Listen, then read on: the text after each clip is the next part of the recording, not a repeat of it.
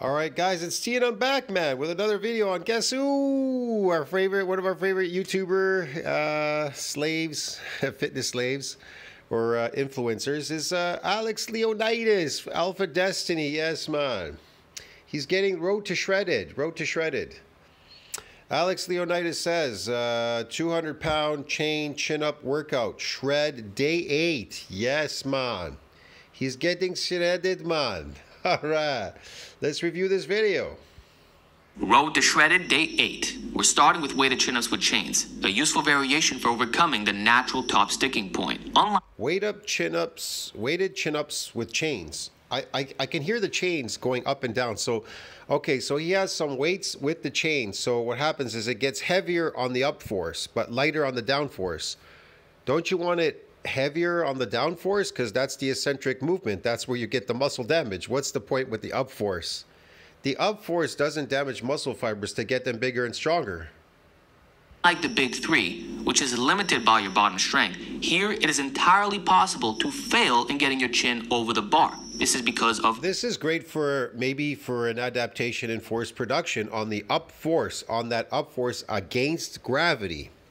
That is really great. It's going to fatigue the shit out of you, make you tired and everything. Well, it's going to make you better at doing these. Yeah, definitely. Yeah. But there isn't going to be any growth there.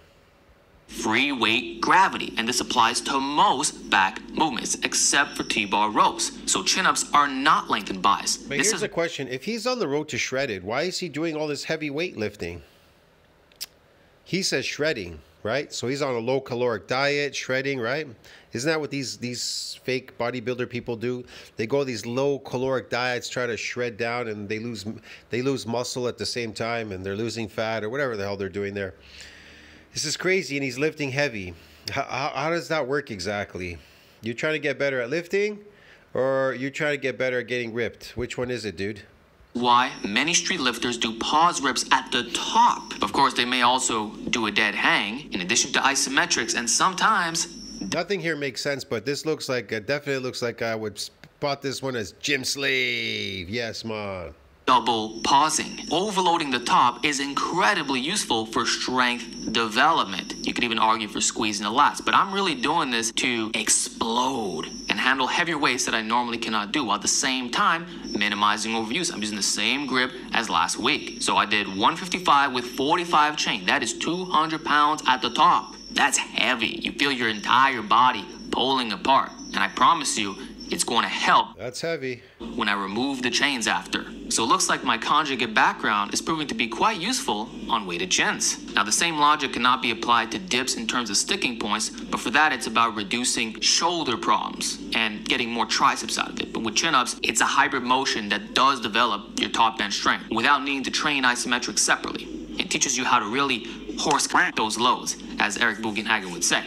And that is what I'm gonna do when there's accommodating resistance. So that was really heavy, really didn't want to do any pull-ups after that. So I went down on the floor, hit some spreader pull downs, but I actually use an underhand grip with it. See, you can rotate in any direction, and this was my first time ever doing this. So it'll be my default moving forward. More biceps, that's what I'm looking for. And the elbows are even more tucked in. Now the only con with the spreader bar is that I can't fully stretch at the top, which is fine for being 100% lat bias. But if I want more overall back, this is where the mag grips come in. So you'll see those next workout. And for rows, I do my signature cable inverter row. Guys, if you like chest supporter rows, you need... Man, this looks like the stuff that I'm doing on my channel. I do everything laying down for my back. You've seen me, man. And now Alex is doing it. It's kind of weird. I don't know. It's kind of odd. Need to give these a shot. First of all, the moment you're doing your lat pull downs, all you have to do is lie down and get to work. I do everything for my back, the lats, the back, whatever. I do it laying down. Even my arms, I'll lay down and pull it down. Yeah, I'll put it to my forehead. Yeah, a lot of the stuff I do laying down because it's stress-free, it's more comfortable, and you get a better stretch and you get more damage. Yeah. There's no other setup required, so that saves a lot of time. And this is incredibly lower back friendly, and you're pulling in a diagonal angle, similar to a Yates row, but without compromising the range of motion. You can squeeze the lats very hard. It also helps with bench. I wonder who gave him this idea to do this laying down. press tightness. So I would say this will reduce shoulder injuries. And because you have 2 points of contact for stability, you can really grind away. So it's not common to hit failure on rows, especially when they are not lengthened biased, right? Well, here you can give it your all without the lower back being a limiting factor. That means that tomorrow I can come in, hit some heavy legs, it won't be a problem. So if these are good enough for me and you don't need that much weight, it'll be around the same as your lat pull down, then these should be good for anyone, especially if you don't care about what others think. I'm not telling you to do this at a commercial gym, although I might. That's how good this exercise is. Now for biceps. I do them in the commercial gym. I wonder who gave him the idea to do these laying down, huh? You've seen me doing it laying down a while ago already. We hit concentration curls, this time standing up, bending forward a bit. You get a slightly better squeeze. This is kind of a hybrid way between what Arnold used to do and a more modern take, because here I have arm support.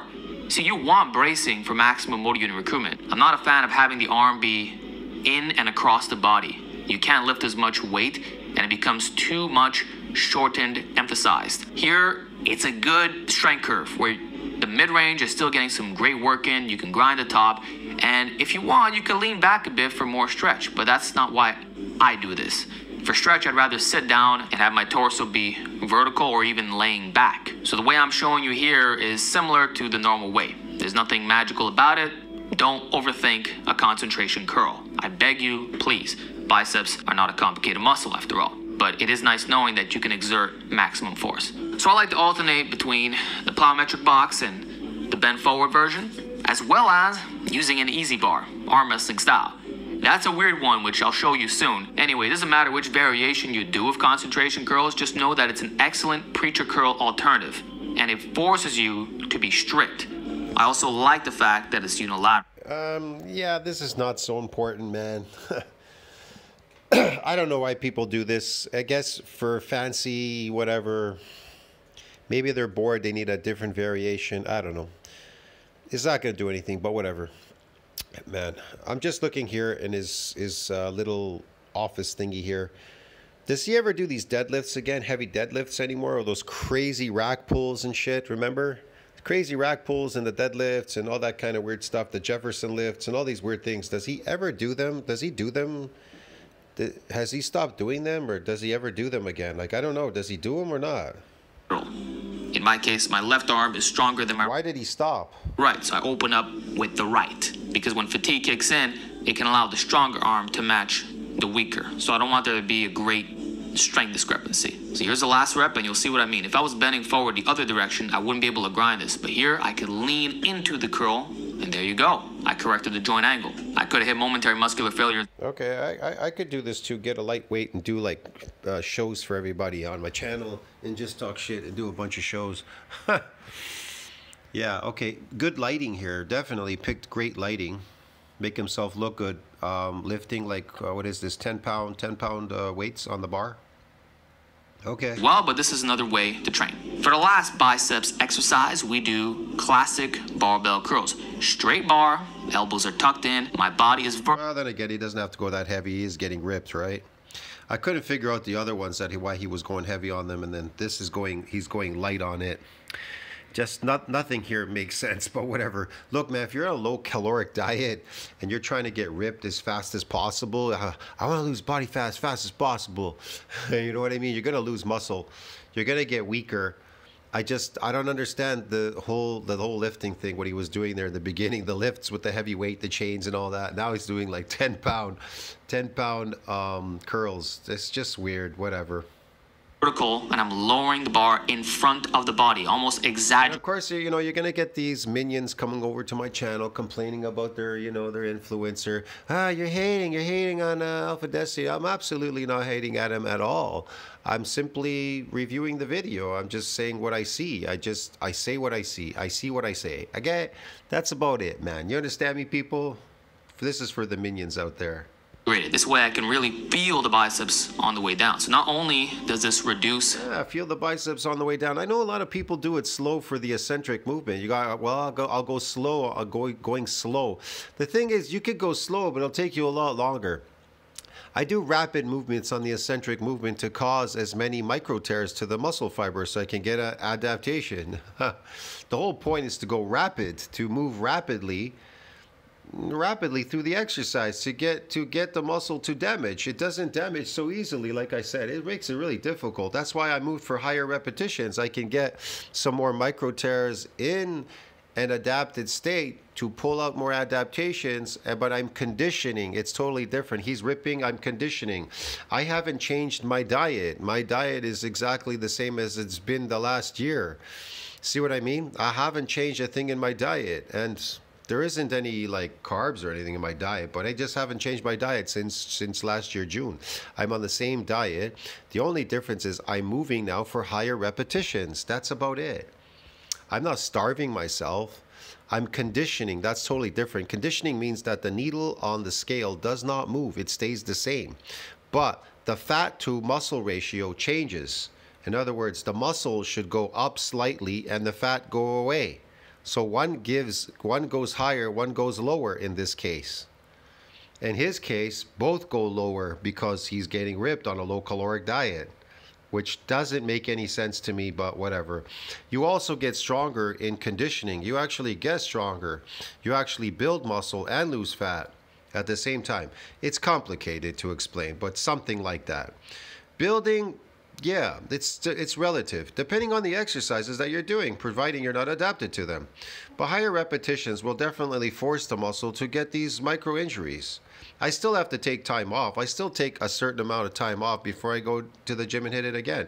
But I don't get that many micro tears as I would in a full body exercise as I would do coming in resensitized once a week. It's totally different. It's a totally different regime, exercise regime. Golfer's elbow. I know I keep stressing that in every video, but it's so important, guys, especially when you're curling above 95 pounds. It also gives you the same hypertrophy outcomes. Look at the biceps. Look at the pump. Look at the straining. There is no explosiveness whatsoever, not even an ounce. Look at the pump. Well, if you're talking about pumps, then that means he's eating carbohydrates. It's associated with sarcoplasmic hypertrophy. You don't get pumps in myofibular hypertrophy if you're on a carnivore diet, a protein diet. Of cheating. Everything is tight, locked in. But again, you could be eating carbs and getting some adaptations and still getting pumped. You could. I'm not saying it all it'd be like that. But again, if he's adapted, what is he getting? Just the pump. Okay. In cyborg precision technique. These are the exercises that benefit from it. When something is restrictive on the joints, or you don't want to go super heavy on an isolation movement, slow down that negative and stop exploding all the time. Now, guys are going to say, well, what about multi-unit recruitment? Doesn't going slowly minimize that? Yo, if you hit failure, everything's been properly fatigued. So you need to drop your ego, man, including for curling up. Now, there reaches a point where there's so much fatigue buildup that can cause you to prematurely stop a set. But if it is lasting, let's say... Yeah, but he's not going to get any adaptations here. He's adapted to all these movements. He's been doing the pull-ups using his arms. They're already overworked at some point, and there's the protective effect. The RBE steps in. It can even step in a cycle of you working out.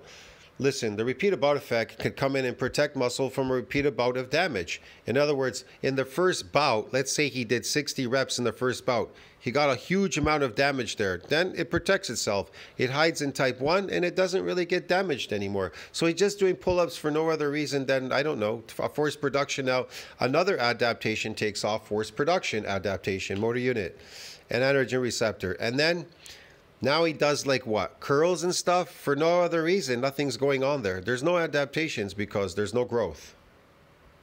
There's no damage, there's no growth, okay? 60 to 90 seconds tops, then you know it's clean. So although the time and attention is completely irrelevant, that is not a mechanism for hypertrophy, we can compare the time that it takes to do a set slowly versus higher. A mechanism for hypertrophy? What kind?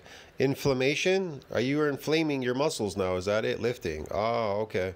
You want to walk around with inflamed muscles and pretend that you're pumped and inflamed.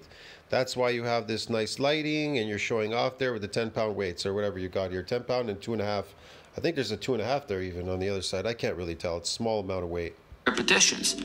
So if you did 10 slow reps, that might be 30 plus with a fast tempo. Who knows? All I could say is that I'm not jerking these barbell curls and my biceps feel and look amazing. So give it a shot. Now here's I'm not wasting my time with like fucking slow repetition weights. Got to go up and down slow. It's just ridiculous. some posing. The lean gains are already coming in. Down another pound, pound and a half. You can see the lower back, upper back. Many muscles are coming in. And Many muscles are coming in. He looks okay. He looks all right for a young dude. He's young. He looks okay. Let's see what he looks like when he's old. there's some striations at play. It looks like my back stores the least amount of fat. Vacuum pose, the serratus and the ribs are looking sharp. Both biceps are starting to look separated. Oh, He looks very smooth from the front. No biceps. He has no biceps. He looks very smooth here in the front. The back, he looks pretty good from the back. Looks like low body fat in the back. That's my problem. I think the back is carrying more body fat. I'm not really sure. It's maybe the shape. I'm not sure. Maybe more body fat in the back. I look better from the front. But my back is suffering, but it's coming in. It's coming in. It'll take a bit, but it'll get there eventually. Anyways, man, tell us what you think about that. Like, subscribe, support the channel. AlexLeonidas, day 8. Yes, 200-pound chain chin-up workout, day 8 of getting ripped. See you in the next one. Ciao, friends.